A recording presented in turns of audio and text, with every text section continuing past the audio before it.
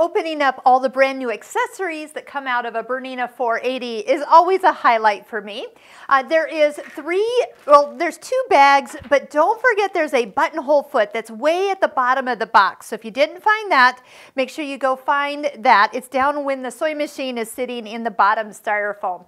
But there is a little picture in your manual that will help you know where all the little tools fit.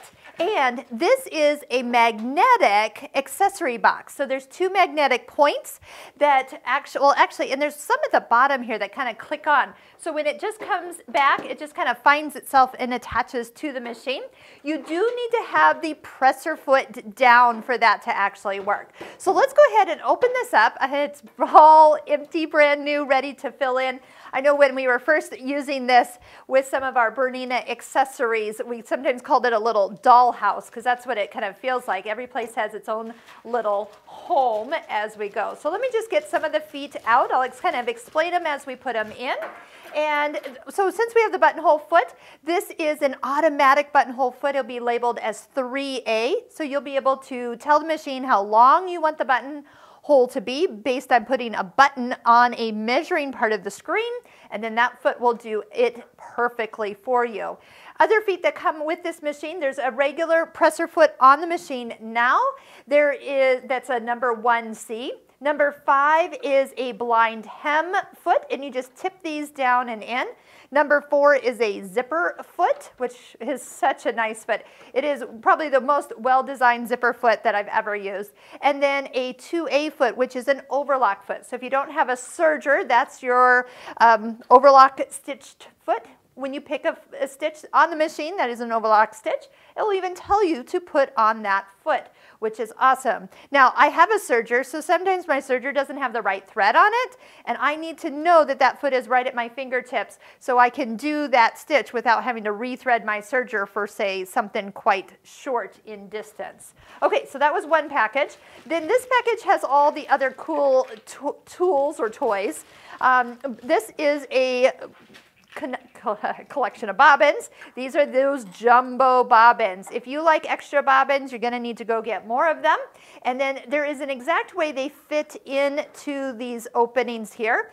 You need to put the silver side on the right, and then they'll slide in. If you flip them over, they don't fit. One side is actually bigger than the other. The silver side does go into the bobbin case only one way. It only allows you to wind the bobbin one way. So these are like trouble-free bobbins, so you can't do anything wrong on those. But you can try to put these in wrong, so make sure that silver side's to the side.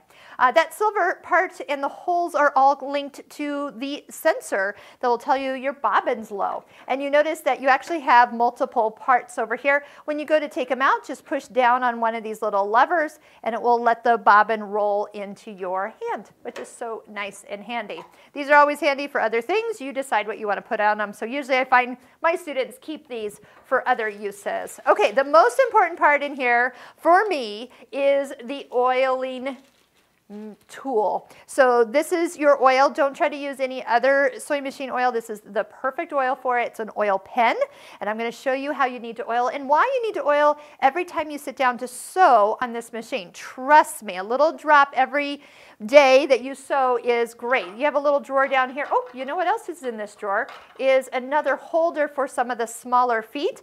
There are larger feet holders for the feet that have the eye extending off to the side. So those will fit down in this area. And as you buy certain feet, those will need to fit in the lower deck of those. So that's the one foot that comes with it that's already has that feature. These little guys can fit up in this little area here. You've got spool caps that can go in the drawer or even down here if you don't have feet in their way. You've got a brush, a seam ripper, and a screwdriver, and a smaller spool cap. So I like to keep my caps in that area down here, but you can also keep them in some of these areas close by if you're not actually using them. And then you do have a pack of needles. So these are just assorted universal needles. We do have some videos. I'll put a link right up here to where you can learn more about needles, like a double needle or a stretch needle or a denim needle, we have a whole playlist that you can take a look. So this will get you started. So we'll just leave those down there,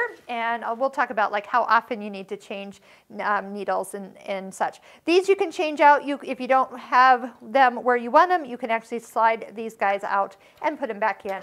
But we'll just leave that down here. The oil will fit down there. You can close it all up. It will sit. Oh, it's white. I forgot about this little guy. That is a height compensation tool. I'll show you how to use that when we go over something really thick like a denim seam. So that is right there. It just blended into my table. So after you get all your accessories put away to your liking, we are ready to stitch.